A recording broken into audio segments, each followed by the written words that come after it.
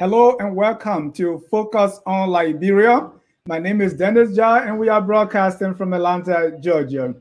Today, in commemoration of Black History Month, we are discussing the history of Liberia. And welcome to our guest, Dr. Timothy D. Nevin, who's joining us. So we sound our Pele Sangba to welcome Dr. T. Nevin. Hey. Doc, welcome to Focus on Liberia. Thank you so much, Dennis, for having me. This is a great privilege, and you've got a great audience. Thank you. And if you heard the drum roll, that's Dr. Tim Nevin. That's welcome. He's our guest tonight, and we're going to continue our topic on Liberian history. Tonight, we're going to be delving into Chief Suakoko. Some call her Madame Suakoko. Ne Suakoko, meaning Mother Suakoko, Madame Suakoko. So we're going to be discussing the life and the time of Chief Suakoko. My guest is Dr. Tim Nevin. He's been professor of history at Tubman University in Maryland, Harper, Maryland County from 2013 to 2015. Also professor of history at Cotton University 2015 to 2018. And during that time, he's been engaged in a lot of research on Liberia. He researched Dr. Chief Suakoko. He also did a research on Bella Yala, which we're going to talk about later on. But Dr. Tim, again, we are glad to have you for the first time. We extend you our ceremonial cola as we welcome you to Focus on Liberia. Thanks for coming again. Oh, thank you so much. And I decided to wear some country cloth in commemoration of Madame Suakoko, and so we look like cousins now.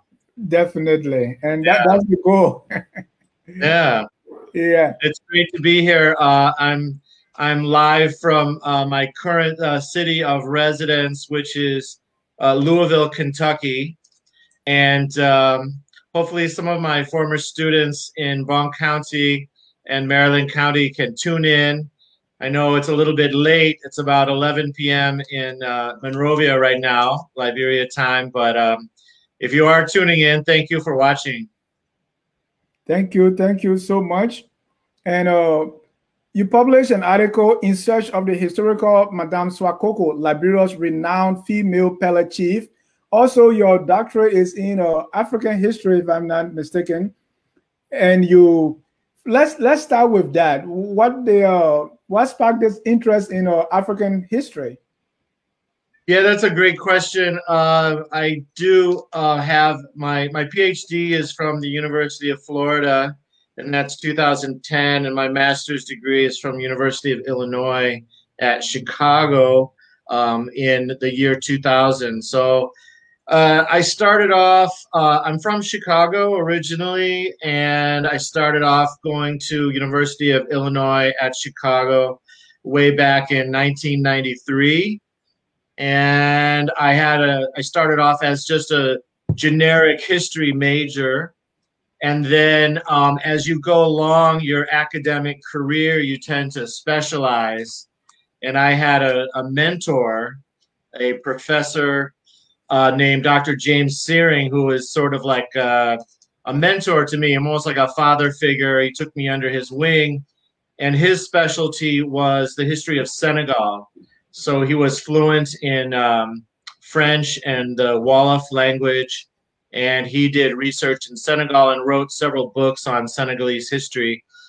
Anyway, he took me under his wing, and he encouraged me to continue to get my master's degree, which is 2 years of further study after you graduate with your bachelor's degree. So I sort of specialized from starting off as just a generic history major to eventually specializing in African history. And then when I entered graduate school in 2003 at the University of Florida, that was another 8-year journey for me to get my PhD. And I eventually chose a Liberian topic for my dissertation.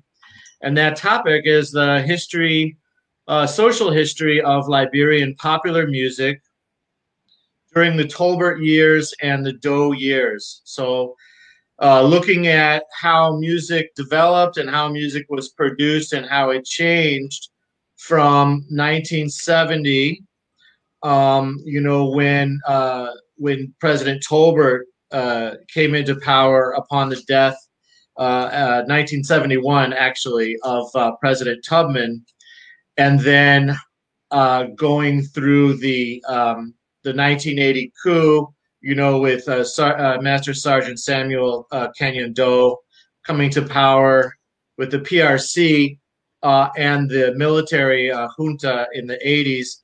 So really, I was interviewing a lot of musicians and finding out how these political and social changes that Liberia went through during the 1970s and the 1980s under military rule, how those changes affected the music and the musical production. So I was looking at people like Princess Fatu Gayflor, Morris Dorley, Tipan Nimle, and others like Miata Fambule and people like that. So that was a 330-page dissertation that I wrote and completed in 2010. And now I'm trying to turn that into a book project. So it is a book manuscript right now. Right, good. And you also look at Tijajlu. Right. So they're the Kru folklorists. The group, I interviewed Anthony Experienced Nagbe, who came from the football realm and was part of one of the leaders of Tijajulu, and I write about them in my dissertation.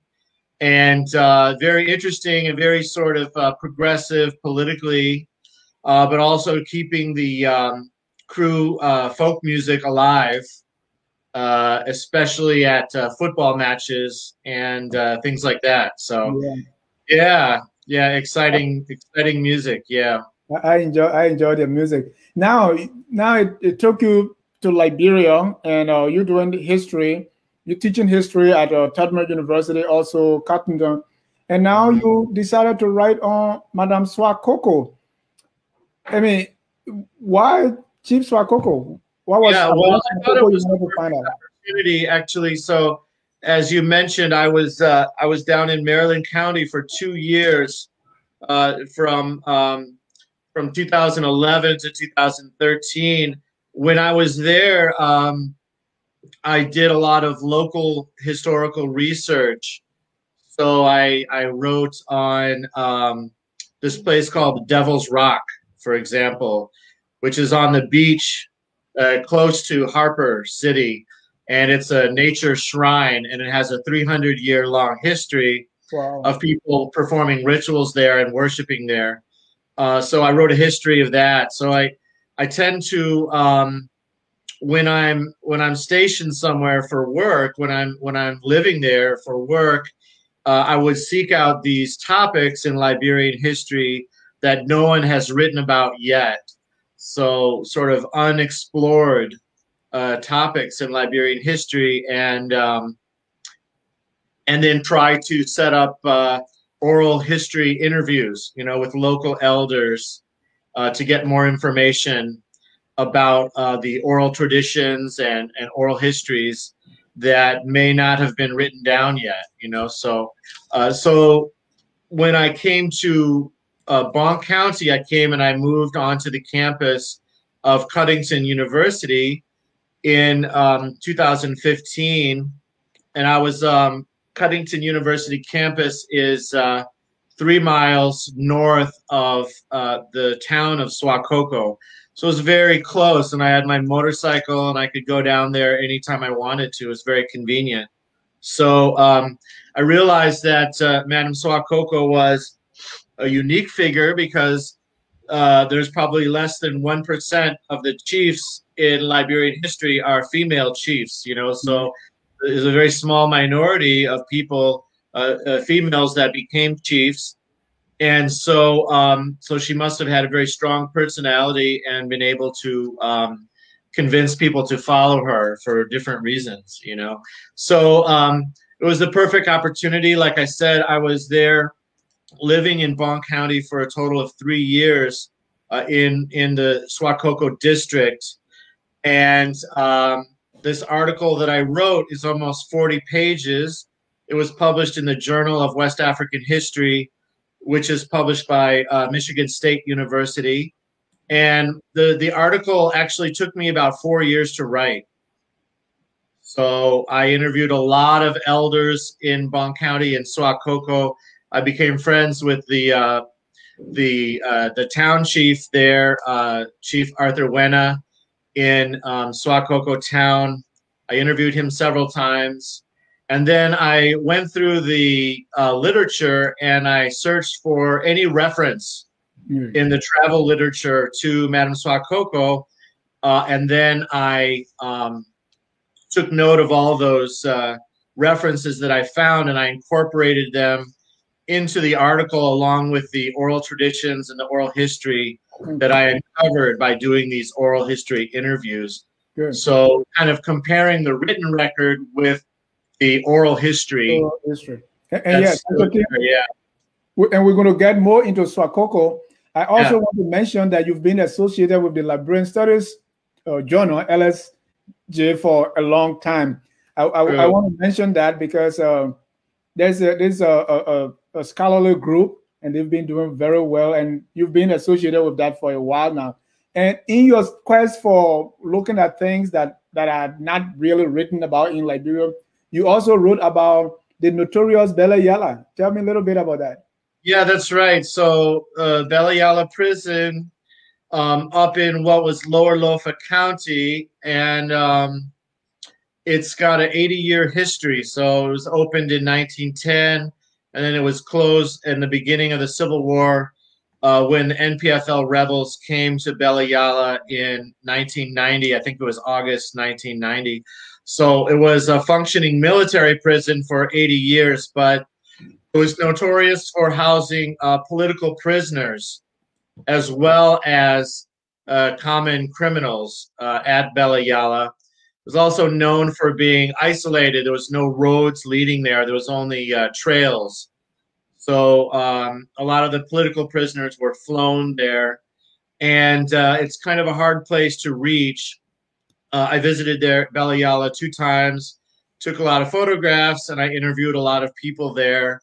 And I tried to piece together this 80-year history, especially focusing on political prisoners from the 60s and the 80s.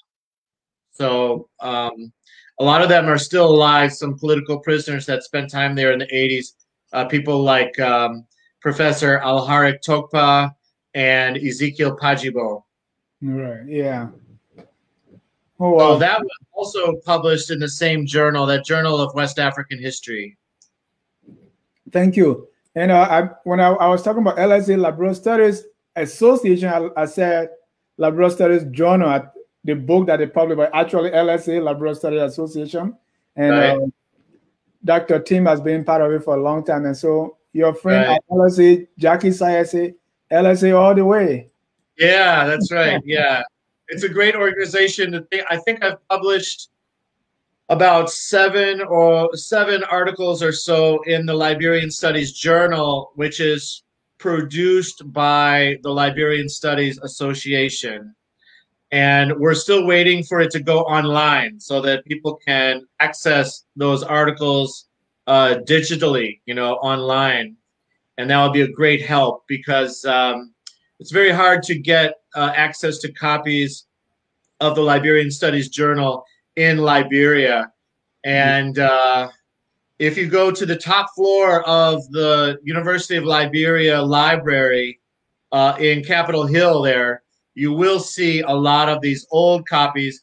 I think the first issue of the Liberian Studies Journal came out in, I believe, 1966.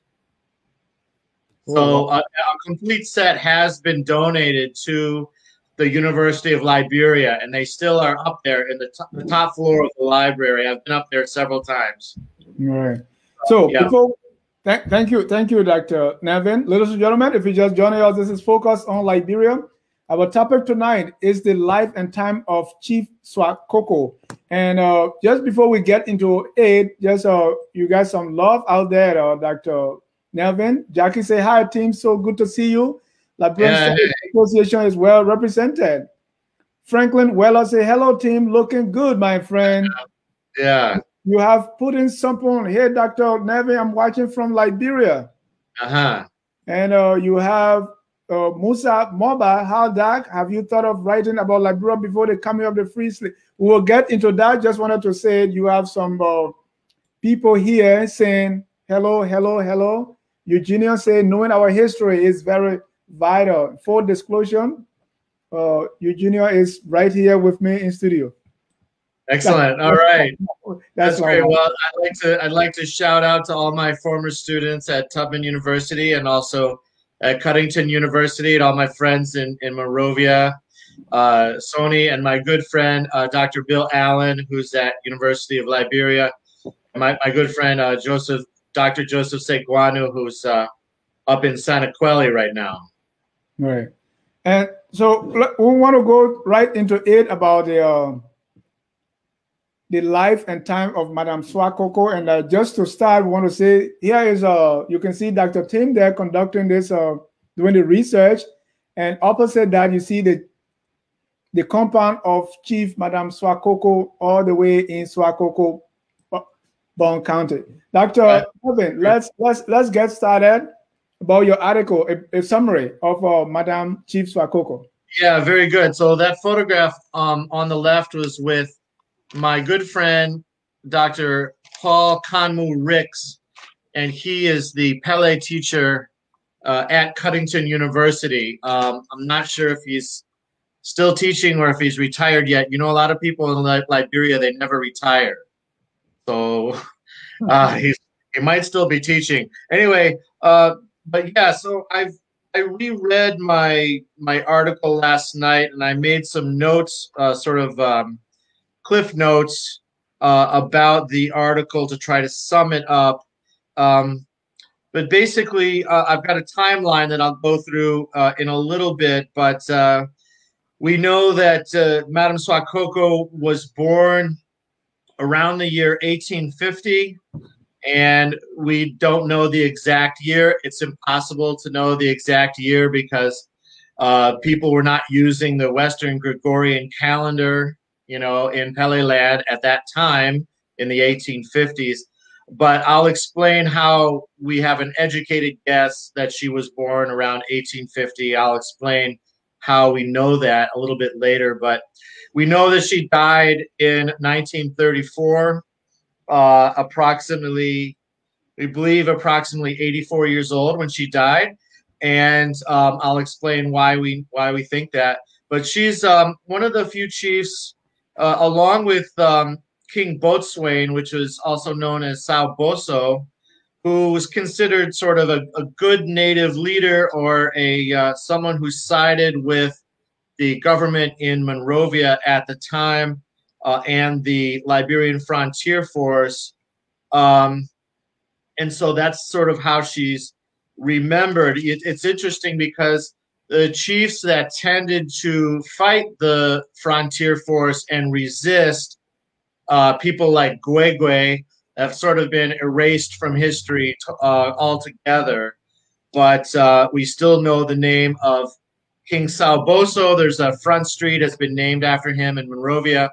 And with Madame Suakoko, we have the Trans-Liberia Highway that goes from Red Light District all the way up to Ganta. The stretch of that Trans-Liberia Highway that goes through Bon County has been named the Suakoko Highway. We also have the Suakoko Chiefdom. We have the Suakoko District. So, and I'll talk about, there's also the Madame Suakoko Center for Rural Women's Empowerment that's been opened up as well on the Cuttington University campus. So one thing that we have to realize is she was born into a very different world than we're familiar with. She was born into a pre-monetary society. So that means they were not using currency back in the 1850s.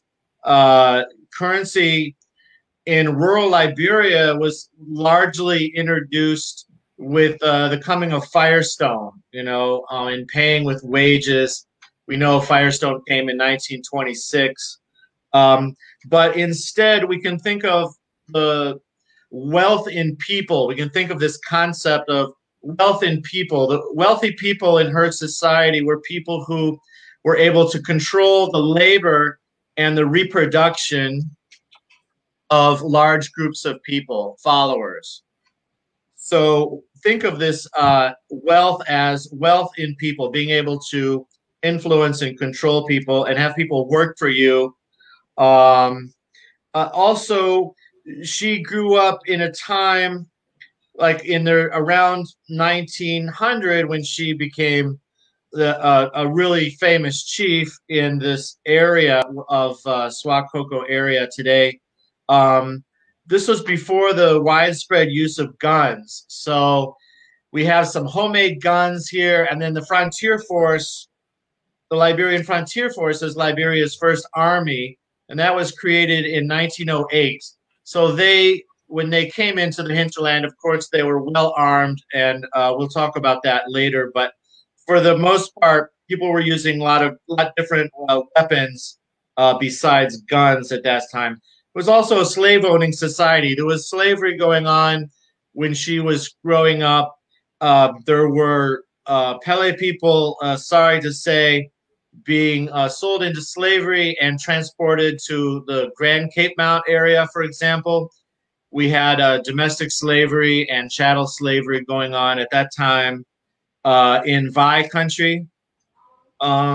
Anyway, the other thing that's different, is Madame Suakoko was living in what we call pre-literate society. So most people, this is before the introduction of the English language written text, before the introduction of the Bible, before the first missionaries.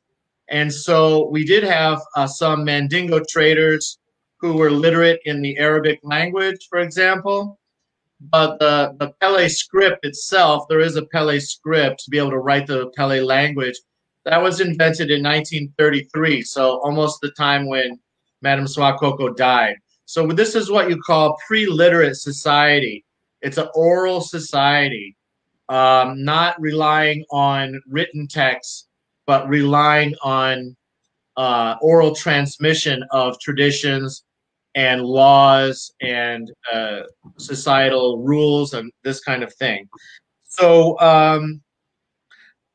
she was alive she witnessed the loss of Pele political autonomy at this time. And we can talk about that, how Pele land was incorporated into the Republic of Liberia.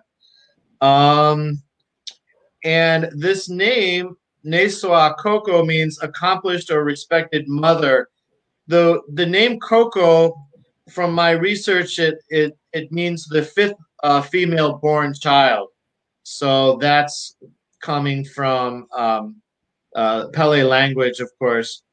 Okay, so she became a elder ritual specialist, sort of priestess and judge. She was raised in the Sande bush, the Sande school, which is traditional African education. Another thing to remember about her is that she never converted to Christianity. So she remained faithful to African traditional religions her entire life. She was living before the first missionaries even came to what is today Bong County, right? So she became a Zo, and her mother was also a Zo. So she was coming from a family of Zos, and she became a feared and respected and obeyed leader, of course, by the time she was an adult. She was a brilliant person. She mastered the arts of Sande leadership and instruction, but also herbalism, which means knowing all of the local plants and the medicinal properties that they have. Also horticulture, of course, she was growing rice and other foodstuffs. Strategic warfare, hospitality, diplomacy, peacemaking. One of the reasons that she became so powerful is that she refused to remarry after her first husband died. So we believe her first husband was named Pamha. We don't know exactly when he died, but she eventually did have allegedly 5 sons and 2 daughters. However, a lot of these children died in childhood. So this is before modern medicine, and you had a large number of children that didn't make it to age 5 that died before then. But anyway, her grandson Mogoyongo did become a chief, and 2 of her contemporaries are people that some of our viewers may be familiar with these names.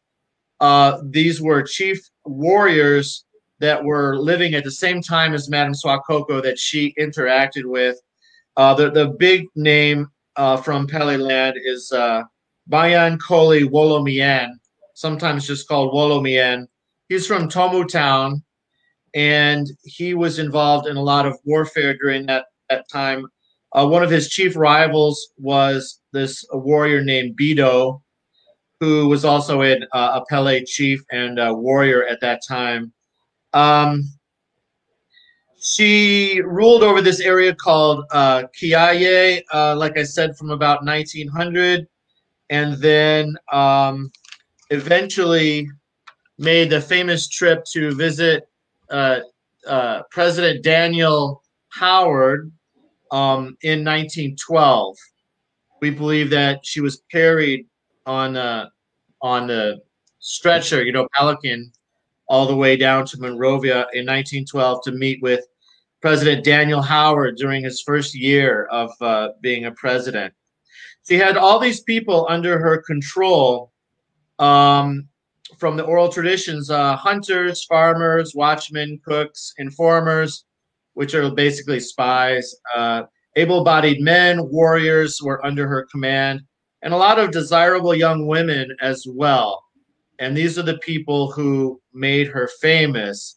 One of the analogies in the oral traditions about Madame Suakoko is that she was like a mother hen who lifted her wings and had a lot of baby chicks, this is the analogy, under her wings. So she was protecting a lot of people, and a lot of, you might have heard of the ward system and the pawn system, where people would donate their sons and daughters to her to raise them and to protect them and take care of them, and then later she would negotiate the marriage of these young ladies in exchange for work. Young men, suitors would come and work for her in order to marry these young ladies that were essentially her adopted daughters from her compound. So, okay. In some ways, her brilliance was not only peacemaking, trying to bring warring factions together and unite them and bring peace to the region, but also as someone who was a master of hospitality. And so there were no hotels at this time. Of course, the road to Kakata was only finished in 1926, I believe.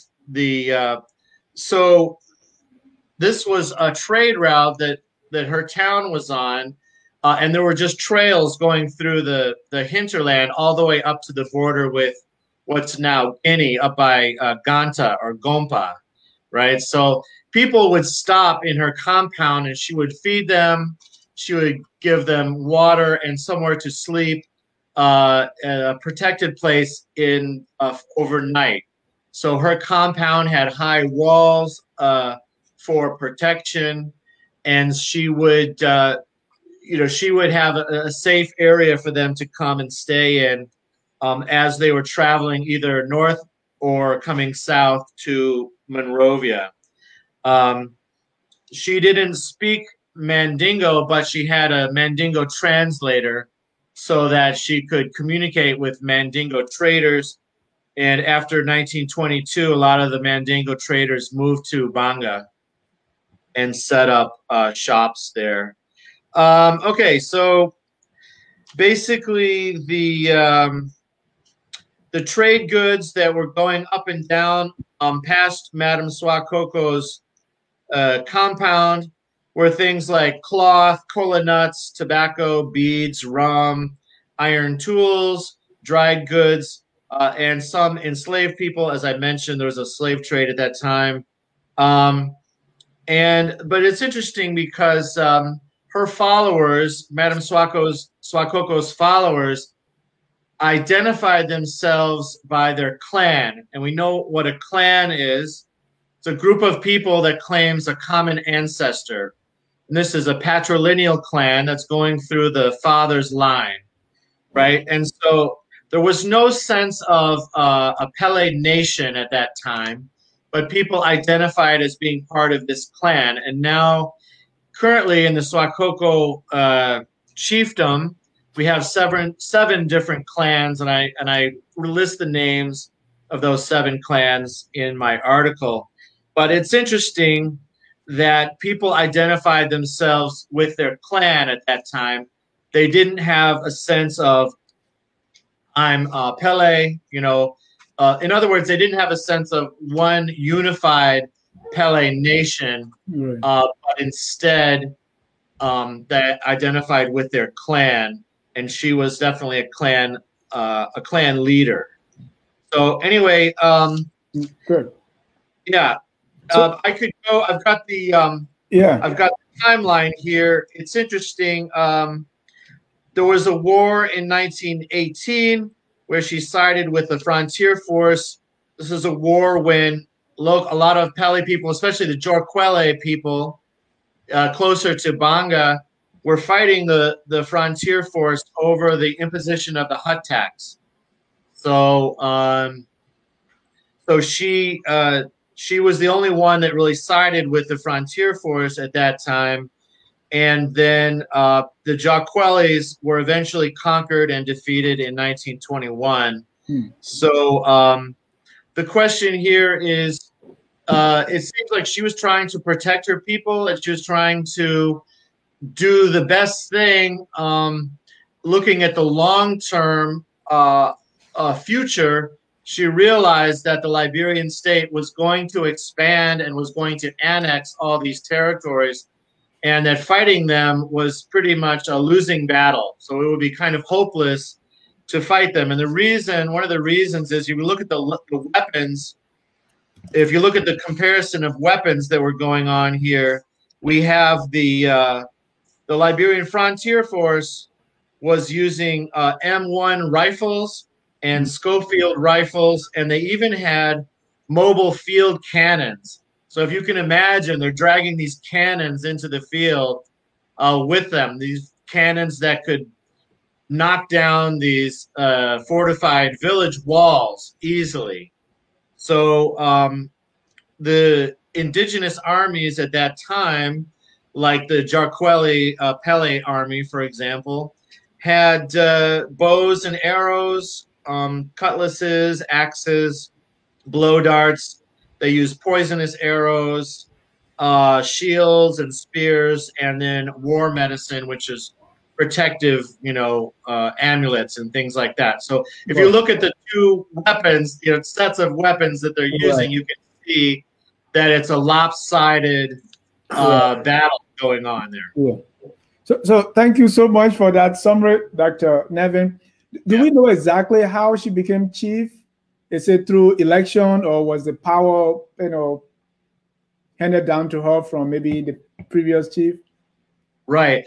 We don't know exactly. There's no written records of that transfer of power when she became chief. But we believe that, as I said, maybe sometime in the 1890s. If she's born in the 1850s, then she would be about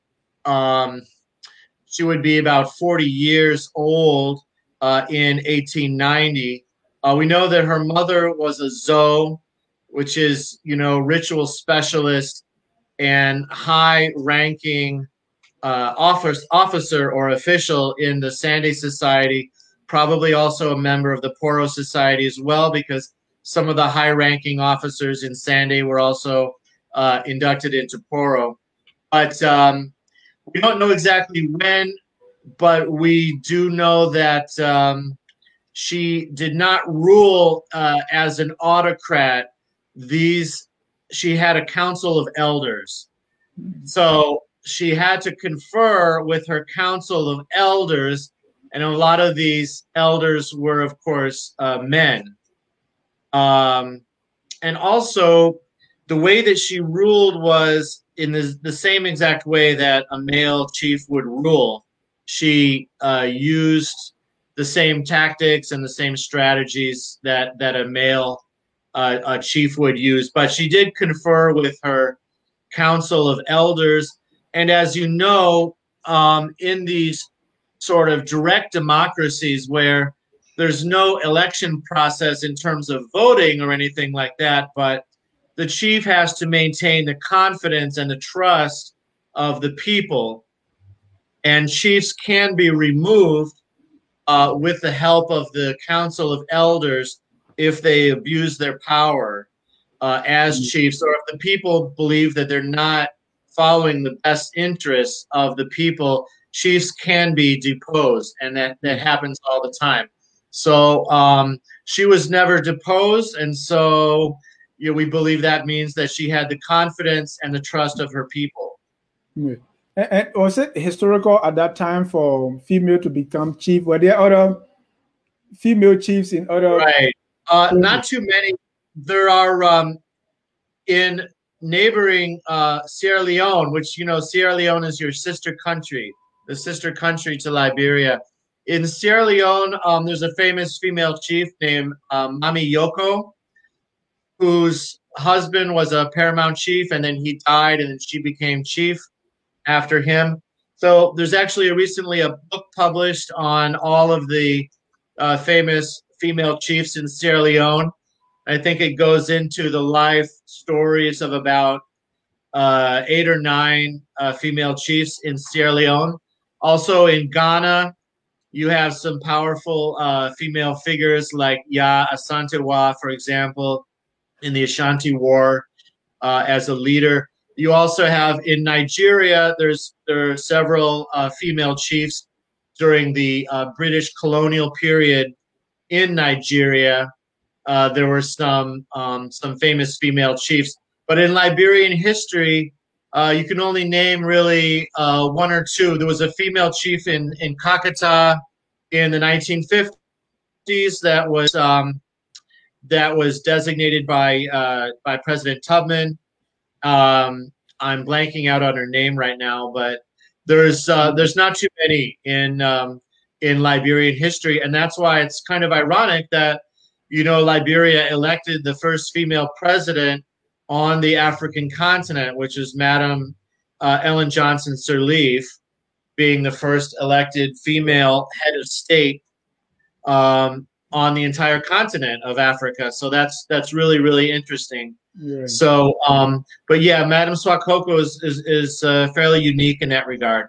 Right. I was conducting the show, and someone said many chiefs, especially in Nimba, they were female.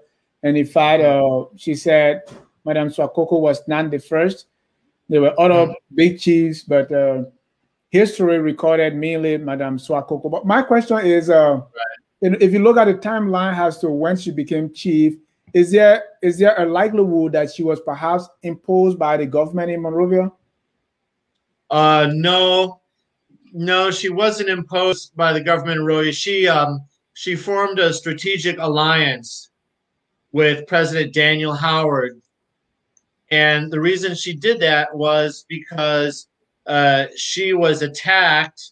Her people were attacked, we believe, by Wolomian, the warrior Wolomian from Tomu Town, which is not that many miles away. I actually visited Tomu Town on the motorbike, but and I visited the grave of Wolomian, and I interviewed the elders there in Tomu Town. They tell a different story, but anyway, they say that they were allies. But anyway, the point is that she was definitely attacked, and in around 1911, in Gensalu, which is another village, which is not too far from where Suakoko is today, but it's closer to the village of Sinye, which is north of the Cuttington University campus. Anyway, so her original village was attacked and burned down, and she had to take her people and flee and live in exile for a number of years. I believe it was 2 or 3 years with her people. They were living sort of in exile out of their home area.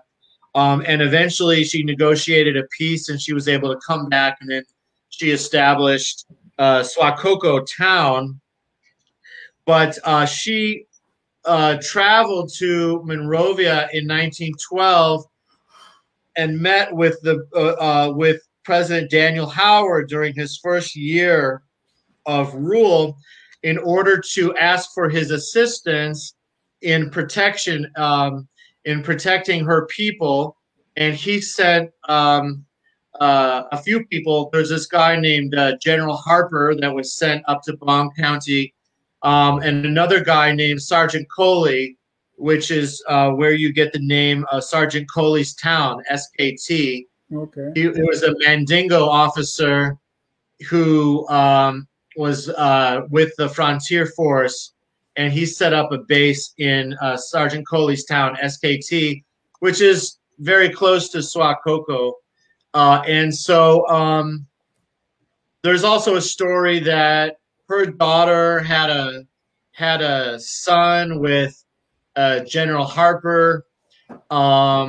There's also other stories that she had a sexual liaison or some kind of love affair with President Howard himself, which I don't think that's actually true, but there was some of those, rumors floating around because she might have actually visited him twice. We only know about the 1912 visit where she was carried in the palanquin all the way down to Monrovia. But President Daniel Howard met with several chiefs in the executive, in his executive offices, in Monrovia, but he did not travel into the hinterland. The first Liberian president to actually go out into the hinterland and travel and meet chiefs in the hinterland was President CDB King, which is Charles Dunbar Burgess King, starting in 1920 when he became president. Yeah. Ladies and gentlemen, if you are just joining us, this is Focus on Liberia. We are discussing the life and time of Chief Suakoko. My guest is Dr. Tim Nevin, who has been professor of history at Cuttington University and also Tadma College. There are a lot of questions coming, but let me ask a few questions here. Sure. About still with the association of the government of Liberia. The Frontier Force was known to be very ruthless. Mm-hmm. And so siding with, how did Suakoko manage to be clean relatively with her association with the Frontier Force? That was very brutal. Yeah, they were. The thing is that a lot of the foot soldiers. So I wrote an article, a long research article on the history of the Liberian Frontier Force, starting in 1908 when they were organized in Monrovia. The thing is that a lot, there was several mutinies. The soldiers, the rank and file soldiers in the Frontier Force mutinied several times because they weren't getting paid, and so it's sort of like Operation Pay Yourself, a lot of the soldiers were given the freedom to take what they call war wives. When they defeated or conquered an area, sometimes they would forcibly kidnap women and take them as their country wives. Also, they could also take livestock and things like that for themselves because they weren't getting paid, so or at least they weren't getting paid on time. The other thing with the Frontier Force is the first ethnic groups, we don't call them tribes anymore, but the first ethnic groups to be recruited into the Liberian frontier force were the Loma people, sometimes called Buzi, Loma people, and also Mano and Gio or Don people, soldiers recruited from the north, from the northern parts of what is now Liberia. And there were historical animosities between northern groups and coastal groups like the Bassa people and the Day people and the Vai people. So, and I really have a question about that, because we see, yeah, sure. we see some form of that animosity today. Yeah, and sure. Its root back there. Yeah, sure. There's historical animosities because, as I said, you won't. It's incredible to believe, but in Liberia, President King was the one that formally and legally abolished slavery and pawning, and that was in the year 1930. So we believe Madame Suakoko died 4 years later in 1934. So for most of her life, this pawning and slavery was still going on, and there's a lot of different types of slavery, and I realize that's a loaded word, and we don't want to compare the slavery that was going on in Liberia to the transatlantic slavery, which was a different system, But as you know, pawns were sometimes used in lieu of paying the hut tax, for example. So you had a child who's given to someone for a loan of money, and then they would work for that person until the loan was paid off. But sometimes the pawn would become essentially a virtual slave because the loan would never be paid off, and the person would just work until they became an adult, until they were freed, which is essentially a form of debt bondage. So, but other people were kidnapped, Mano people, for example, kidnapped and sold down to the coast, and sometimes sold into the transatlantic slave trade network from slave dealers and slave traders on the coast. Places like Bassa Cove, for example, was a slave trading depot. Other places like that, Grand Cape Mount, there was slave trading going on there into the transatlantic slave trade. That's a whole nother issue, of course. Yeah.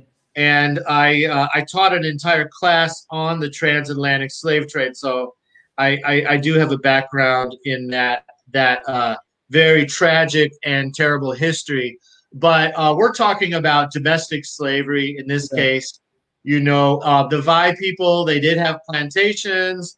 They were growing different crops, and so they did have chattel slavery, but mostly they had domestic slavery. People working for them in the household and things like that. So that was going on, and slavery was abolished by law in 1930. Thank you. We're going to take a short break, and after that, we're going to bring on comments from our viewers. They are looking at the show, they are watching, and they are asking a lot of questions. So stay tuned. We're going to be right back.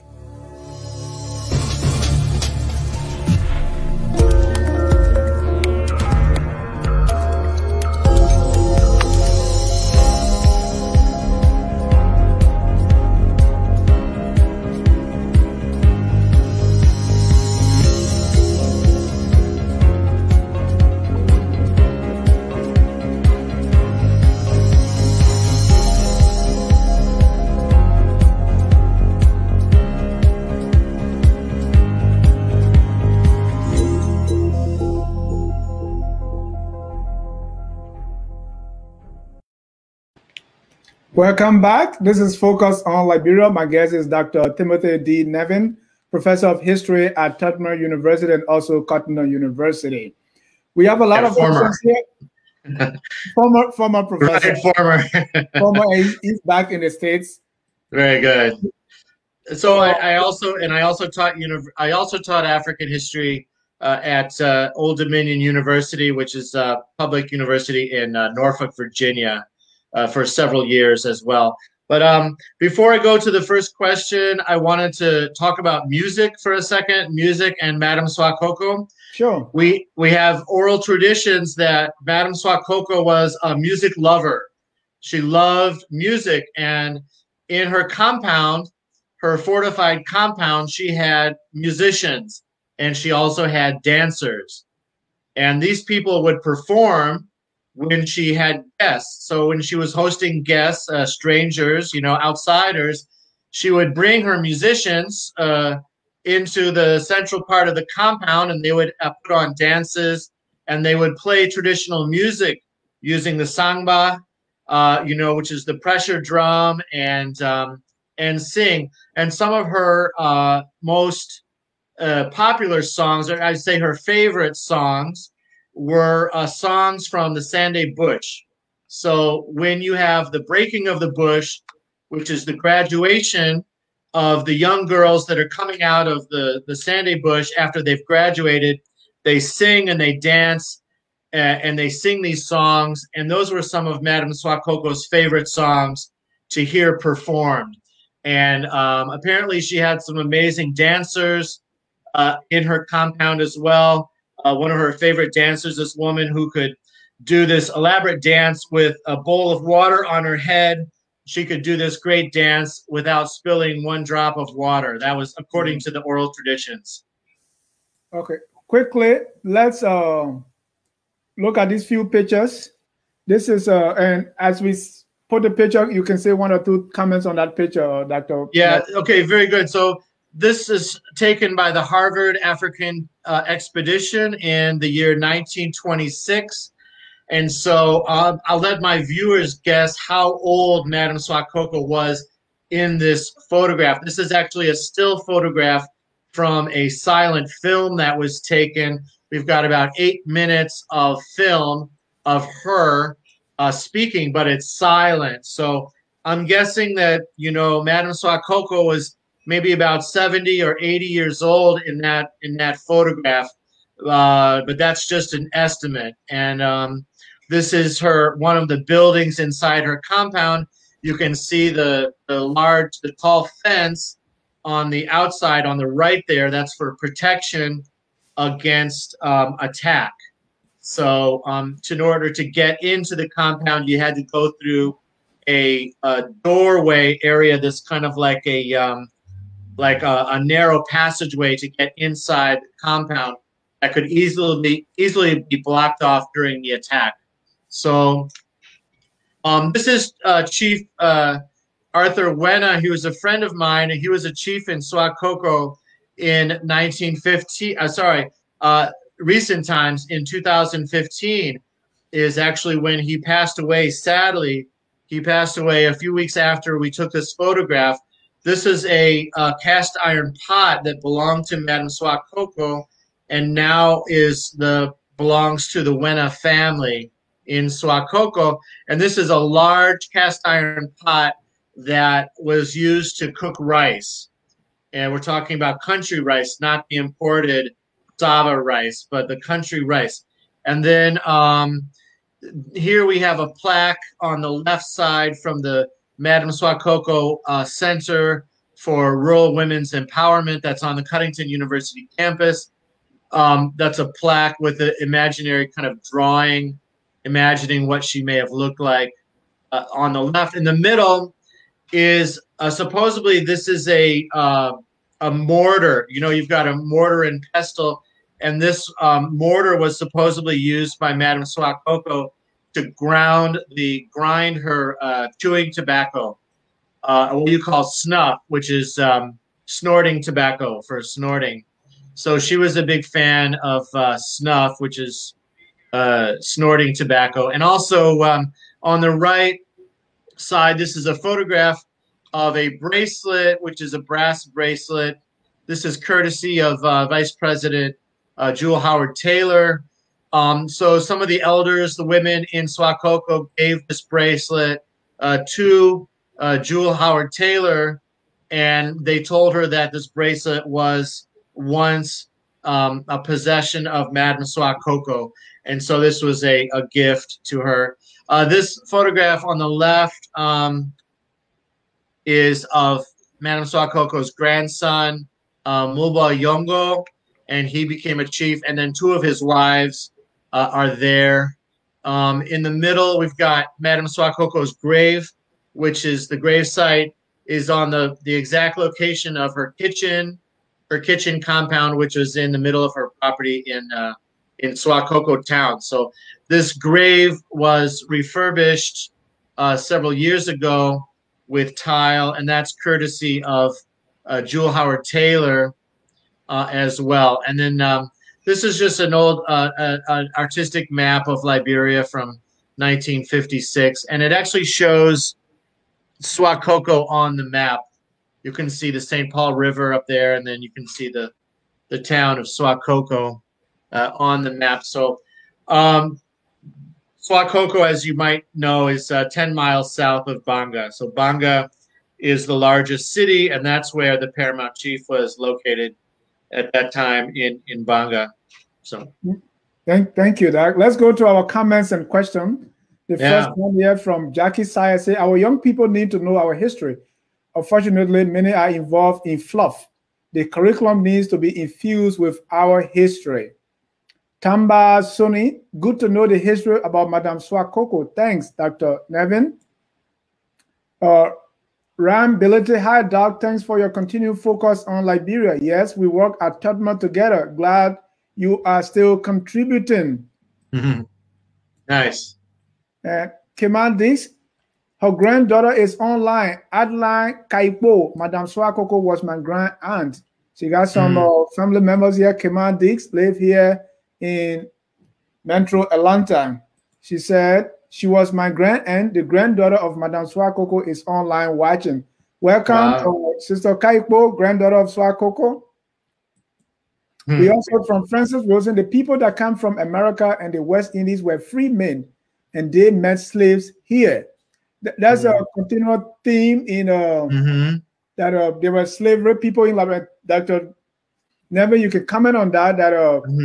There's always this friction between settlers and indigenous Liberians. Say, well, the people came, they were free, but you were the one there practicing slavery. How dare you fight them and say they were having a domestic slave or they were enslaving indigenous Liberians when you were there practicing slavery? Who are you referring to? What do you mean by you? Indigenous Liberians practicing slavery. Ex-slaves came and they would settle in Liberia and go through, because most of the time the ex-slaves have been accused of domestic slavery. Right. Yeah, well, yeah. So I mean, it also has to do with, different understandings or conceptions of this concept of slavery, and there's a lot of different kinds of slavery going on. Like I said, the transatlantic slave trade is something that, people that were caught up in the transatlantic slave trade almost never came back. They almost never came back to see their home again, whereas other domestic forms of slavery or pawnage, at some point you might be able to be redeemed or manumitted or whatever. But it's true that, that's a whole nother discussion. I mean, really what happened was Madame Suakoko was protecting people. She was taking people in as pawns and as wards and things like that. And she was raising them and feeding them and protecting them. And then in the long run, that was beneficial for her because she had more labor power under her control. So she had huge rice fields, country rice, and she had an animals village where she was raising all these livestock, cows and ducks and chicken, probably guinea fowl as well. All these animals. She had warriors and hunters that could go and get bushmeat for her. When someone killed a leopard, she would demand some of that leopard meat, you know, as her own portion. So because a leopard is kind of a symbol of the chiefdom of a chief, you know. She wore leopard teeth, you know, around her as part of her regalia. So anyway, yeah, I mean that's, you know, that's kind of off topic. You know, that would be kind of the topic for another program. And we're going to do that. We're going to call you back. Let's go back. John Kasana said, please tell us something about the vice script and how it was used by Germany during World War II. Again, little off topic. But this piece here that say anything about Paramount Chief Lango Limpe of Kakata. Yeah, thank you. Lango Limpe, exactly. So she's the other Paramount Chief that I was forgetting her name earlier, but that's exactly correct. And she was made a Paramount Chief by President William V.S. Tubman. And that was, I believe, around 1952 or something like that, in the early 50s. And she was in Kakata. So she was a Paramount Chief after Madame Suakoko. So let me comment a little bit about how we know, or we have an educated guess about the lifetime, the period of Madame Suakoko's life. In other words, the years she was born and when she died.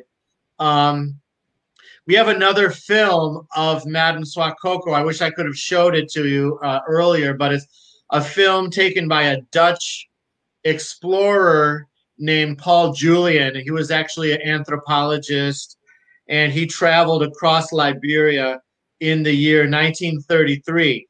He visited Madame Suakoko's compound. He stayed overnight as a guest of Madame Suakoko.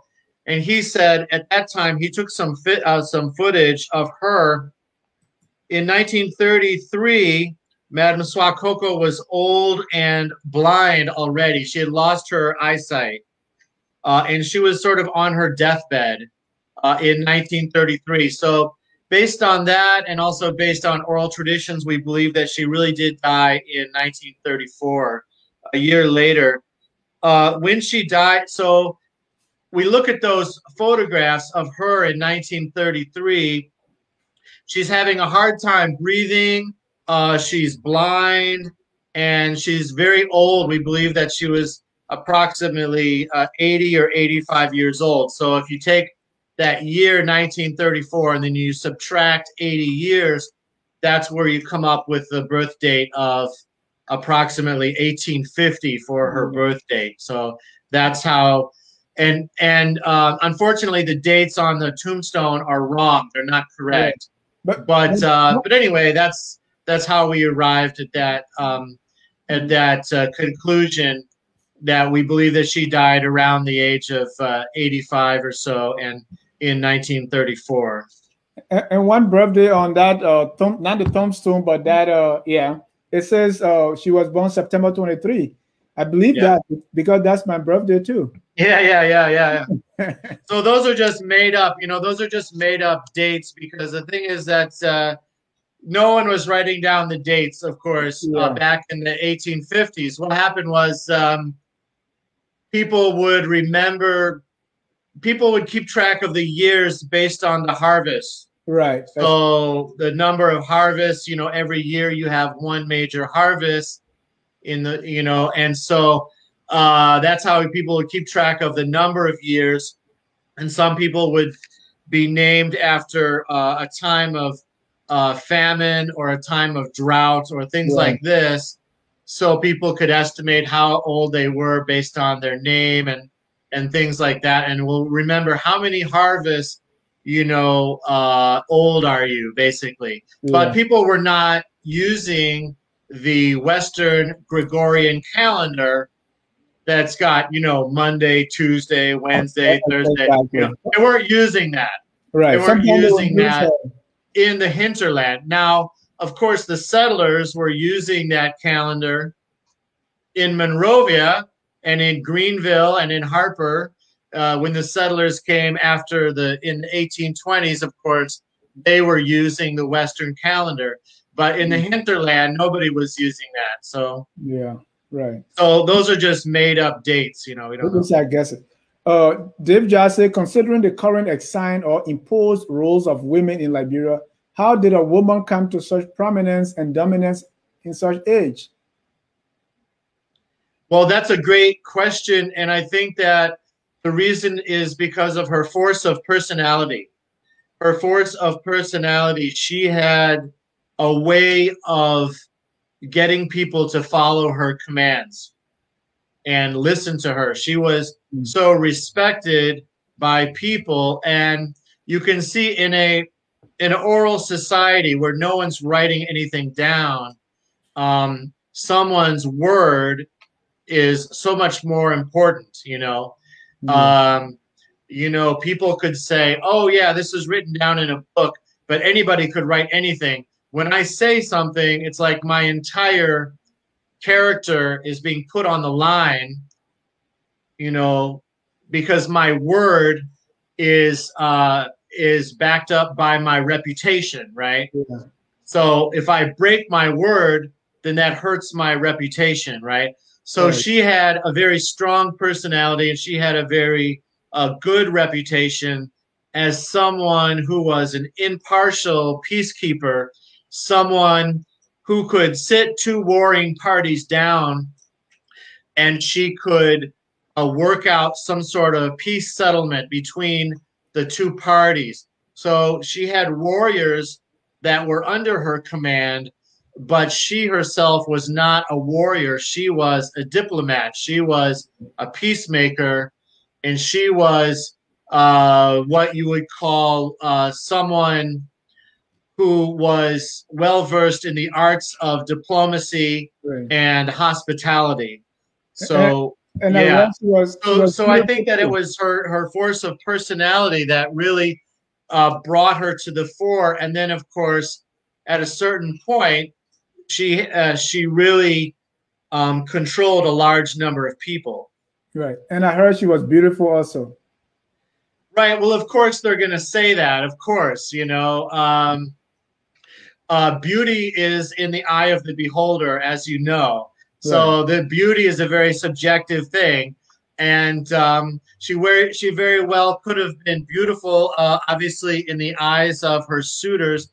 We believe that, as I said before, she had 5 sons and about 4 daughters. A lot of them didn't survive. A lot of those sons and daughters didn't survive, but most likely there were multiple fathers. So most likely she was having, you know, children with different men, and a lot of that could have been political. So she could have been forming political alliances with other male chiefs and other male chiefs who were also warriors, who also commanded large numbers of soldiers, indigenous soldiers and warriors under their command. So she could have been using these alliances in a political way as well. But most likely those 9 children had, you know, a few different fathers. It's not by the same, you know, just one man. So, so hey, you know, she might well have been very beautiful, physically attractive. But once again, what is physically attractive and beautiful in one society might not be beautiful or attractive in another society. Right. You look at Elizabethan England, you know, England under the reign of Elizabeth I, and their ideal of beauty is very different from our ideal of beauty today. True. And the reference we're making was beauty in the impeller country. But let's go to Franklin Weller. He said, what was the relationship between her and her male counterparts? Was she domineering, assertive in the expansion of her territory? That's a great question. Thank you, Franklin, calling in from Baltimore. I appreciate that. Well, we have the oral traditions here. We don't have very much in the written record to go by. But what I'm trying to do is fuse the written record with the oral traditions handed down by the elders in what's today Bong County. So, as I said, she had a very strong personality, and she had so many years of training in the Sanday bush, that she became an instructor and a leader, and also a senior official in Sanday society. So part of that has to do with leadership skills. You know, you don't become a senior official in Sanday without developing strong leadership skills. That's part of the education. So so in terms of her relationship with different men, it's very interesting, because the one of the oral traditions says that the warrior Bido kidnapped the mother of the warrior Wolomien, and Wolomien wanted Madame Suakoko to join him to fight against the army of Bido, and she refused. And this is why Wolomien came and attacked her town, and she had to flee, and things like that. But other oral traditions from Tomu Town, which is where Wolomien is buried, those oral traditions say that Wolomien and Madame Suakoko were allies, and even possibly, had a loving relationship. Had a personal alliance going on. So it's kind of hard to tease out those details, but clearly she had very strong relationships with male leaders, and she also formed a personal relationship with the president of the Republic of Liberia, which is Daniel Howard. You know, we believe that Daniel Howard might have even given her some kind of a medal and a certificate to take back to Suakoko town with her. Those things have not survived, but she did form several strong bonds with male leaders. Yeah. Did her gender play a role in her decision to align with the frontier force against her clan? I don't think it was against her clan. Not against her clan. It was the Jokwele clan. Jokwele people, which is a little bit to the north of her, closer to Banga. The Jokwele people, they did fight the frontier force, and at one point their army even captured the frontier force's flag. You know, the regiment had a flag, and they captured the frontier force's flag in one battle. So they actually defeated the frontier force in a battle, but in the long term, war, the Jokwelis were defeated and what they call pacified.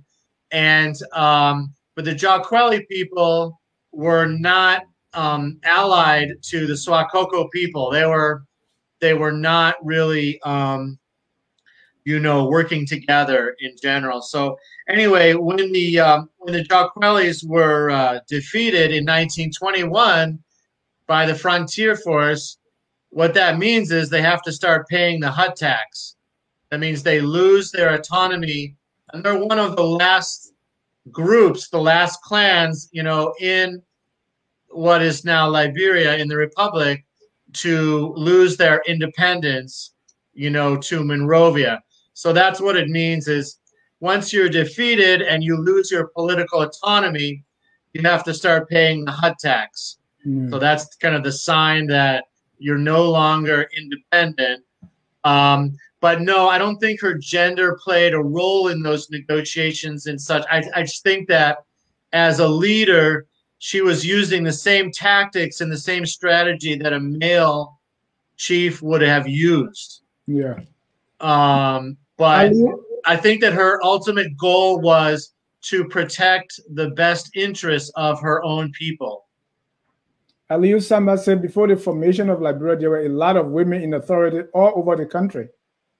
Mm-hmm.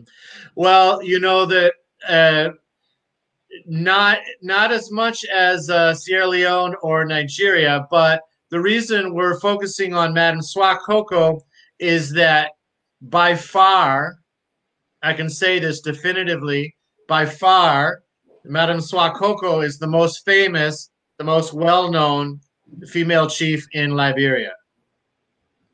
Dave just said it is ironic that Liberians celebrate Ellen Johnson Sirleaf more than they celebrate their historical female leaders.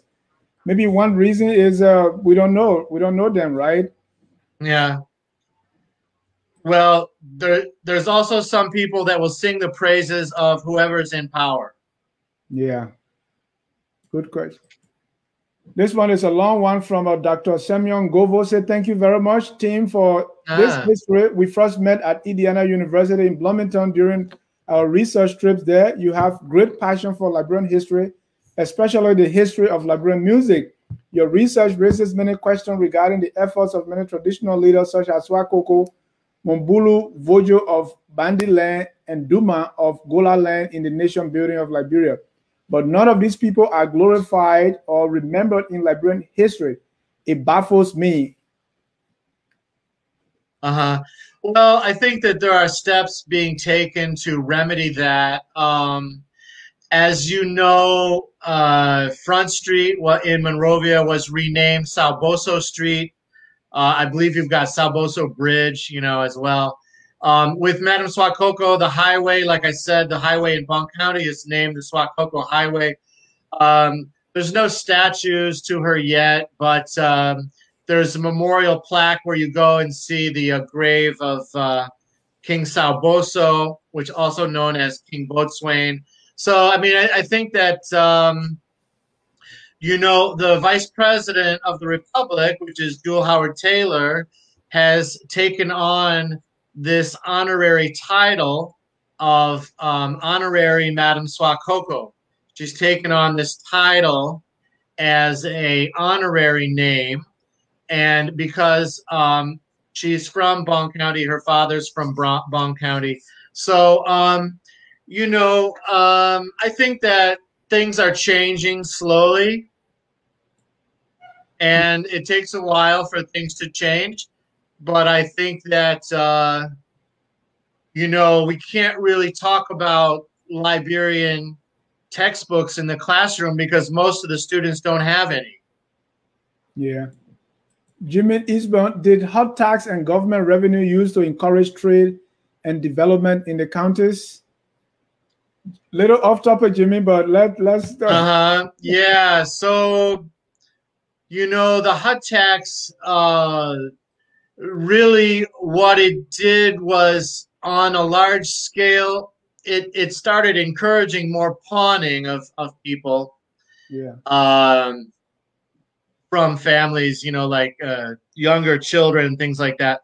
But on the long term, especially when Firestone came in 1926, remember Madame Suakoko died in 1934, so a few years later. But when Firestone came, the collection of the hut tax was one way of forcing people into the monetarized economy. In other words, the money economy. So people were forced to pay the hut tax with coin, with currency, right? Mm. And so, people were using British pound coins and stuff like that to pay the hut tax. So people were actually forced to go work for Firestone in order to earn cash wages in order to pay the hut tax. So the hut tax was a way to force people into wage labor, to working for wages for the first time. All right. Because as you know, Firestone had this huge, enormous demand and need for laborers, especially tappers, to be trained and to work on the what became the world's largest rubber plantation, which is Firestone Plantations. Jackie Sire says, it seems that women's contribution in history is always diminished by sexual innuendos. It could also be that she was a strong and brilliant strategist. And she followed that by saying, we say that King Peter was handsome and had numerous different numerous children by different women. And I think that was when we were talking about, when I asked the question that Madam Suakoko was beautiful. And to that question, before you come in, Jackie, I would say yes. Most of our African chiefs will talk about their many wives, like Sami Jah in Sino County have 50 children and from different wives. And I think when it comes to the chief, those things are always mentioned. Yeah, I can reply to that. The way that Madam Suakoko was utilizing the same strategies, and she was a brilliant strategist, was Madam Suakoko went through these ceremonies so that she, and I talk about this in my article, she actually married a lot of these young women formally, so that when young suitors would come, they would have to pay her the bride price, you know, to take these women, these young women away. So she was doing the same thing. It's called a polygamous society. You know, this was a polygamous society at that time where chiefs, especially who could afford to provide for more than one wife, would do that. And you have an agricultural society where the more children that are born means the more help in the fields, the more help at harvest time. So, of course, the more wives you have, that means the more children you're able to produce, and people that whose labor power you control. And so this is a strategy in agricultural society. And Madam Suakoko did the same thing. She had all these people under her control, and she would use their labor power to amass wealth for the benefit of her own people, so that she could protect her own people. So she was using the same strategy. Now, in terms of the beauty question about being beautiful, what I would like to do is take those still photographs from 1926 and use one of those programs where you can do a computer image and go back in time and try to create a possible image of what someone looked like when they were younger.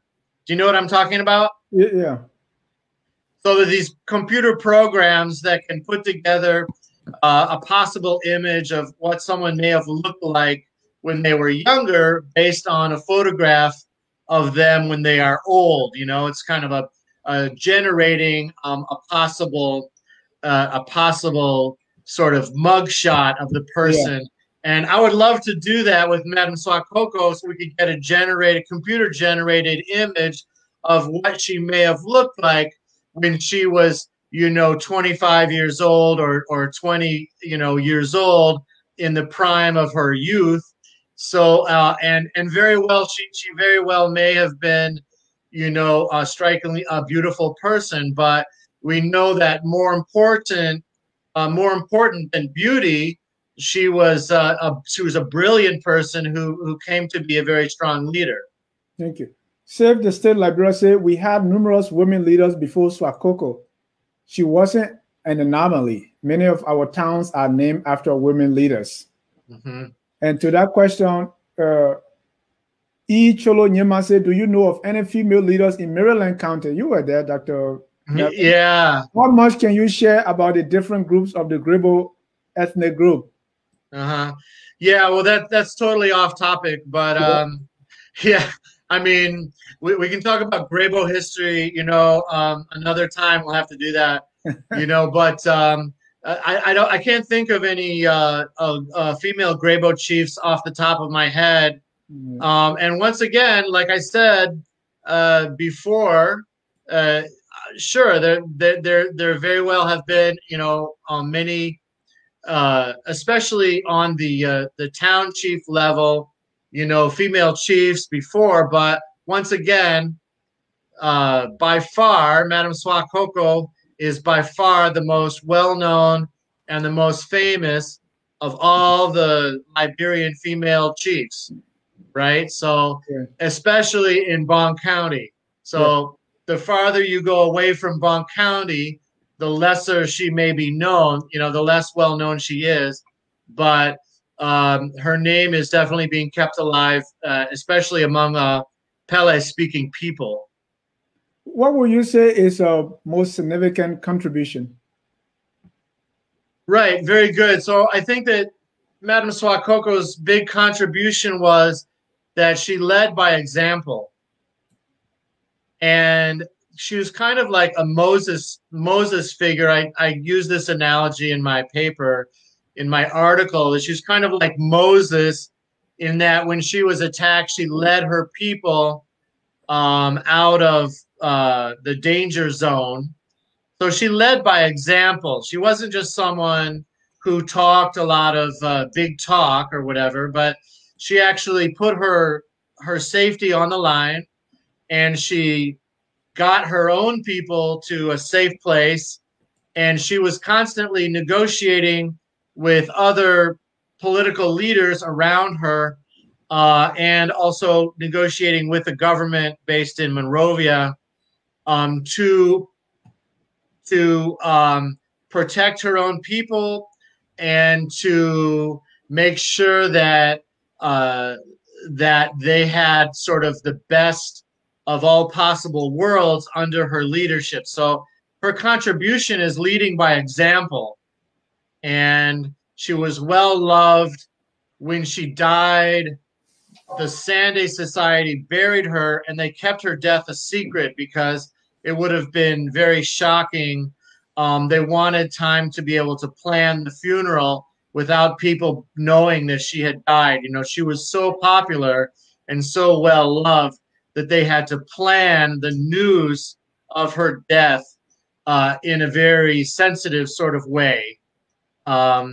So she was very well loved when she died. And the other thing is that her grandson, and you mentioned this before the program started, her grandson, Mobayongo, was, according to oral traditions, he became a chief who ended up being suffered from some kind of mental illness, either mental illness or he became abusive to some people.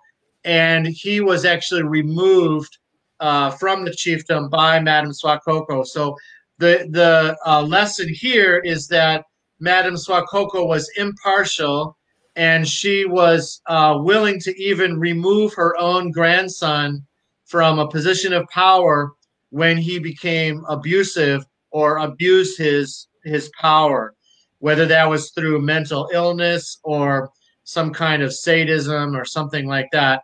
But she removed him even though he was her grandson.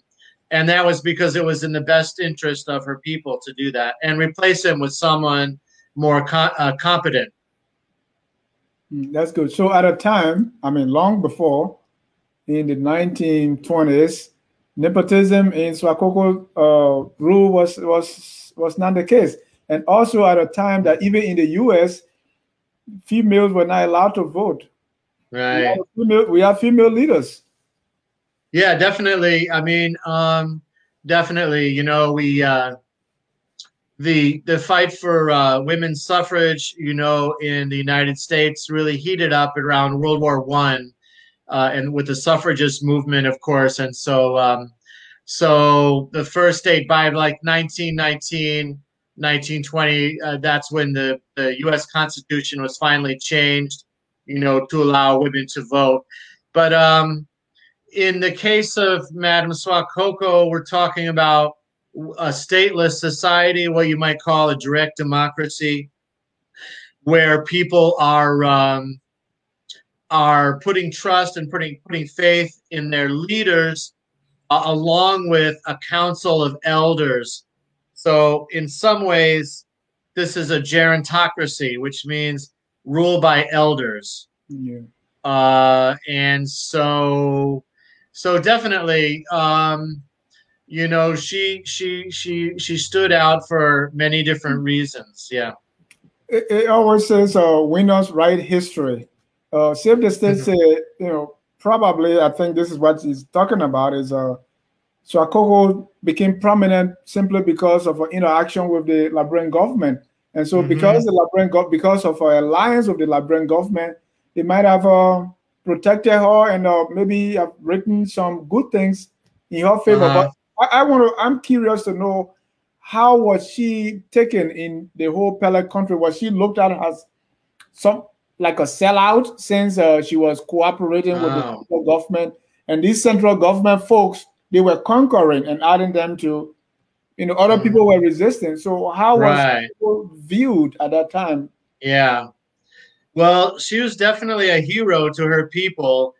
It's interesting that you mentioned that, because there is an oral tradition of after World War II, when President Tubman was in power, he was looking for a place to relocate Cuttington University College from Maryland County to a central location, and also Cary, which is the Central Agricultural Research Institute.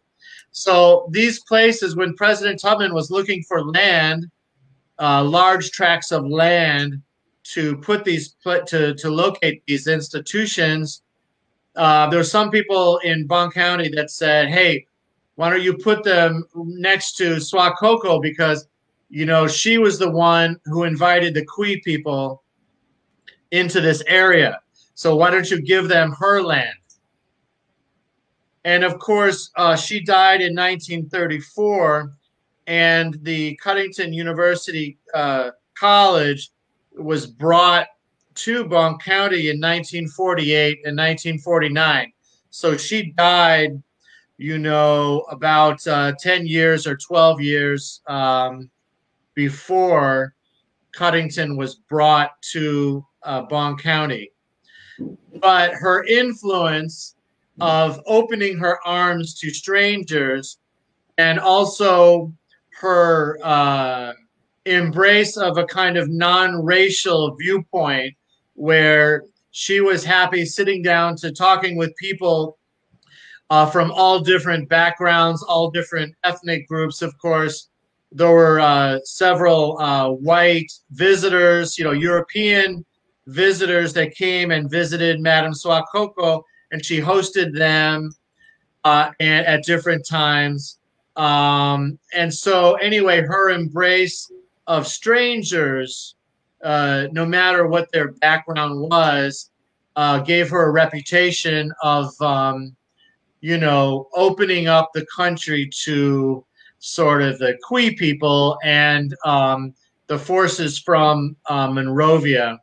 And so there was many different reasons going into that decision to bring Cary and CUC to Bond County. And as you know, like I said, the Cuttington University campus is located in the Suakoko district, and it's actually about 4 miles from the town of Suakoko. Mohammed Salia Douglas, this will be our last comment. And can one say that Pele people are naturally loyal people, and could this be the reason for the huge love and loyalty shown to Madame Suakoko? What about the people in Nema County that are loyal to Prince Yomi Johnson? Good answer. All right. That before the Mandingo influence in that area. I was reading your article that Madame Suakoko even sent her son or someone living with her to go and study Mandingo. Right. What was the Mandingo influence like? And SKT, that Sergeant Colley, the dean of Loma or Mandingo.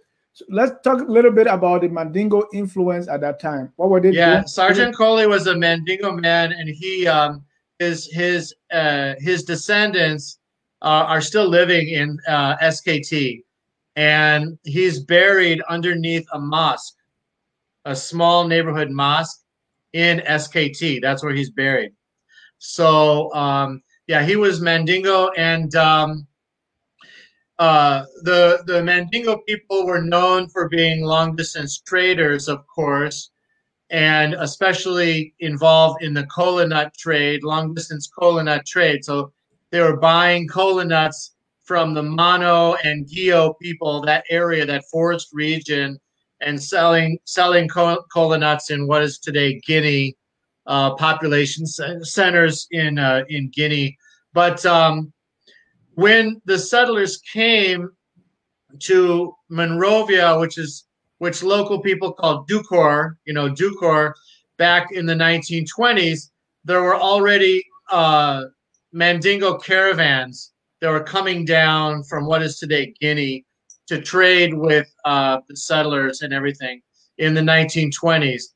So with Madame Suakoko, what happened was she sent one of her relatives, a young man, to go and live in Mandingo country and learn the Mandingo language for several years. And then he came back to her court, her compound, and he became her translator. So when someone, Mandingo trader came, then he would act as a translator, translating the conversation with Madame Suakoko. And once again, Madame Suakoko, she learned the various dialects of the Pele language, but Madame Suakoko never learned the English language, and she never learned Mandingo herself.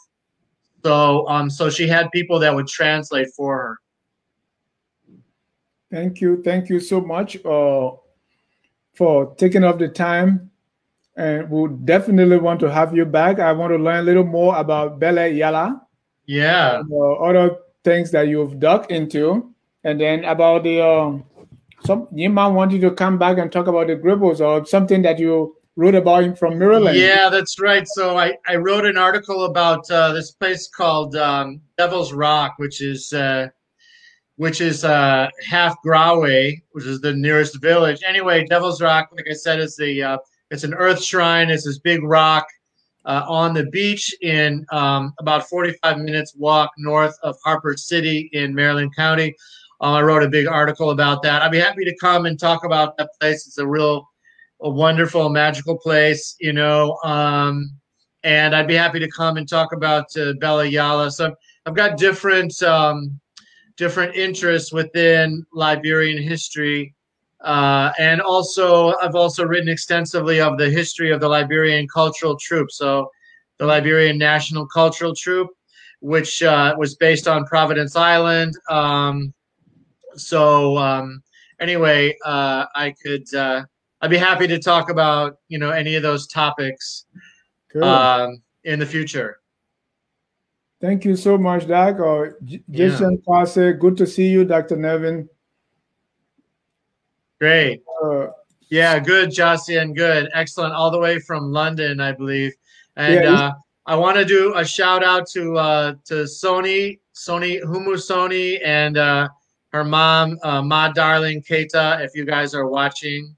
I want to do a shout out to you guys and anyone else I'm forgetting. Thank you. So, Dr. Nevin, thank you so much. Let's have your final statement. Yeah, well, my final statement is that I hope that people continue to teach Liberian history at Cuttington University.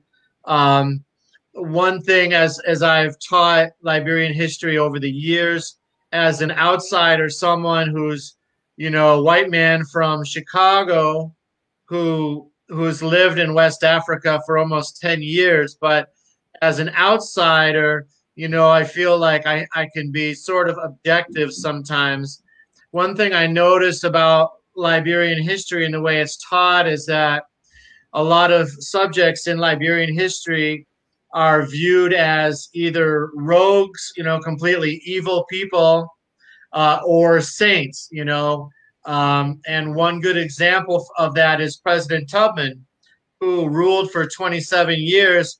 There's some people on one side that like to paint him as a developer, as a saint, as, father of modern Liberia and just a great person. And other people take the opposite view and want to paint him as a very corrupt dictator and all of this. So my point here is that no one is perfect, right? In Liberian history or American history or European history, no one is perfect. Everyone has faults. Everyone has flaws. So you can't say that one person is just, the pinnacle of everything. I'm sure Madame Suakoko had her faults and her personality flaws. I'm sure she didn't get along with everyone. But the point is that the point of history and Liberian history is to try to understand the motivations that historical figures were driven by. So what motivated them to make the choices that they did, and what constraints did they have that were constraints on the choices that they made. So we try to put ourselves in their shoes or in their place and try to imagine what would we have done if we were in their position. So we're trying to write a Liberian history that is balanced. It's not just focusing on the settlers, but focusing on indigenous Liberians as well. And it's also not trying to just deify someone or paint them as a saint or a perfect person, but trying to introduce some kind of a balance into our historical perspective. Thank you so much, Dr. Nevin. Did you have any Liberian name, Grebo name, Pella name? Yeah. So was that one of my students who brought that up? No, I guess because my students used to call me Pure Nimle. And as you know, Pure Nimle was a folk hero. He was a leader of the Nyamawe Grebo people, and he was one of the founding fathers, of the clan. So there was a book that was written called the Folklore of the Grebo people, and the story, the legend of Pure Nimle, who was an elephant hunter, and leader of his people. That story, that legend, is included in that book, which is written by a Liberian named Jangaba Johnson. Jangaba S. Johnson. Anyway, so I was relating this story about Pure Nimle, and my students started calling me Pure Nimle. All right. So thank you so much, Pure Nimle, for being our guest. We want to thank all our viewers for staying and watching here with us. Keep your dial set here at Focus on Liberia, where we educate, we elevate, and promote all things Liberian. Tomorrow, by the same time, we're going to be having Dr. George Clay Kia here. He's going to be presenting Liberian history as well. And we'll be talking about the development policies of some of our Liberian presidents.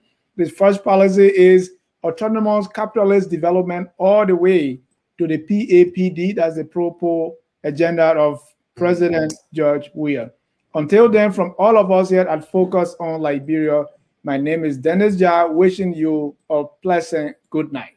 Good night. God bless you. We are Liberia.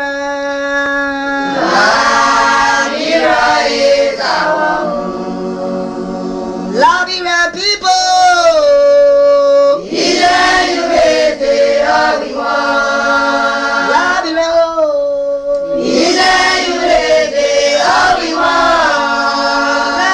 Liberia.